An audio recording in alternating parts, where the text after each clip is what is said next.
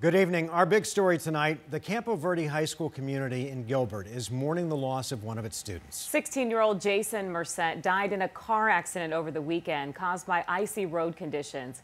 And as Team 12's Adriana Loya reports, coaches and friends are now rallying together to honor his memory. He always wanted to uplift people and have fun. He never talked bad about people. He was very spiritual. Jayson Murset was only 16 years old, but his brother says he had already touched many lives. I've had a few of his friends reach out saying that he would, send them scriptures and uplifting advice and things like that. And gosh, I was not like that when I was 16. Jayson was on his way to a weekend ski trip with his father and sister when shortly before 8:30 a.m. on Saturday, his father struck black ice and lost control of the vehicle near Salt River Canyon in Globe. And fishtailed and swerved.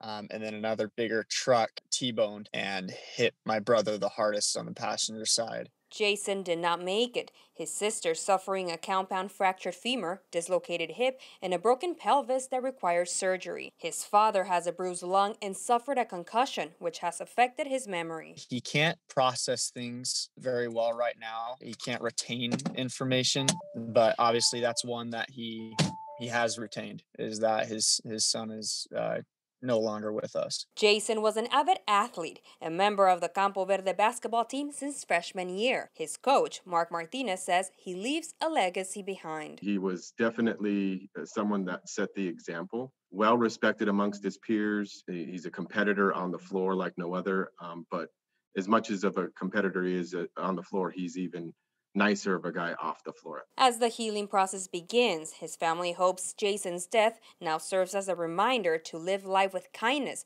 and show your loved ones you care. Life is so precious, you just never know what's going to happen. And so hug your loved ones tonight, right now. Campo Verde's basketball team will honor Jayson with printed shirts, a video tribute, and a moment of silence at Friday's home game. I'm Adriana Loya, 12 News.